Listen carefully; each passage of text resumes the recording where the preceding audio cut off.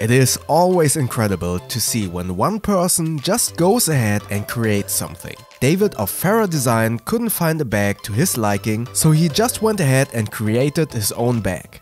Hi, my name is Boris Mono, I'm a film editor based in Hamburg, Germany. And this is a quick look of the Farerdesign Dayfarer.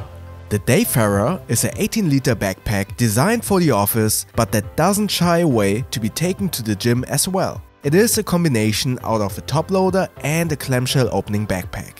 You can open the bag via this magnetic buckle and this flap to get to the main compartment with its bright inner lining. But if you need more access to load the bag, you can open these two zippers and fully open the main compartment.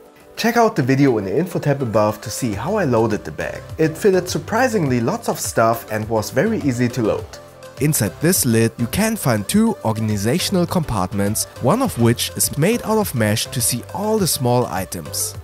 Admittedly, I am a sucker for these types of compartments. I use these compartments in the lid of the main compartment quite a lot. If there was one thing to improve with these two compartments, then I would give them a little bit more volume. Continuing with the main compartment, you can find this document holder and this. This is actually the reason why I said that this bag doesn't shy away from going to the gym. This is a separate shoe compartment that is accessible via the outside bottom of the bag. I usually don't use these compartments and just roll the excessive fabric up at the bottom. And Farerdesign actually thought about this and attached a Velcro strap to keep this fabric in place. Continuing on the outside of the bag, you will find two accessory straps to attach a tripod or maybe a yoga mat for instance. But while they are well made and a nice visual touch, I personally wouldn't actually use them to carry items. On the front of the bag there is a quick access compartment that also houses the additional tech pouch. This pouch is in general a nice idea, but I personally didn't like to use it, as it is quite slim and my tech items are thicker. While my charger and mouse fit into it, it just didn't feel perfect to me. But for just a charger, cables and dongles, it is okay. Speaking of tech, to storage your 15-inch laptop, there is this laptop compartment that has a storm guard zipper. And right above it there is this incredible top handle. This thing is just awesome. It looks good, is very comfortable, and due to its size, it just feels natural to just grab it. On one side of the bag you can find an expandable bottle holder, and on the other side two small quick access compartments. These are very tight though, which meant I was only able to fit slim items into them, for instance cards, my phone or wallet. Continuing with quick access compartments, there are two hidden ones, one in the back panel and one in the shoulder strap. Okay, let's talk about the shoulder straps and the back panel. At first glance, the shoulder straps are very well made and well padded, but the padding feels very stiff, and I'm not sure if this is an issue of being a pre-production unit though.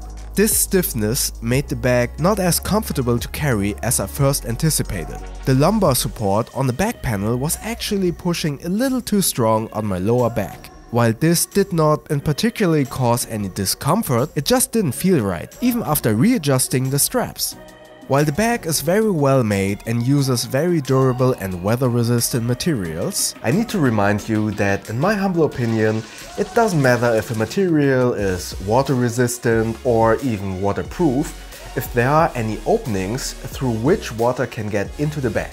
And due to the hybrid design of the bag, i.e. clamshell opening and top loader, water can get through this top opening if you aren't diligent when closing the bag. For instance, if you close the bag and don't properly fold these parts, rain will get into the main compartment. And even if you fold them up properly, in a rainstorm with strong winds, water can still get inside theoretically. Keep in mind that this is a quick look of a pre-production unit and not a review. That being said, the bag is already in a very impressive status and I enjoyed using it. Especially seeing how easily and how much I was able to fit into the 18 liters was surprising and impressive at the same time.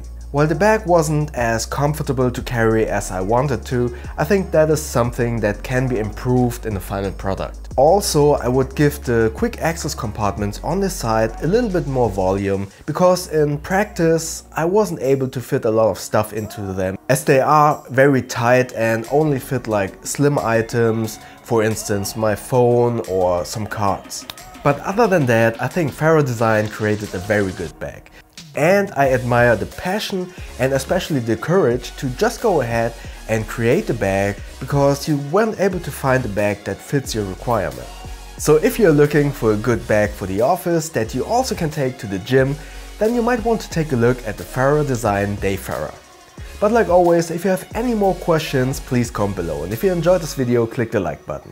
And please feel free to subscribe to my channel and click that little bell icon so you won't miss the next videos. Thanks.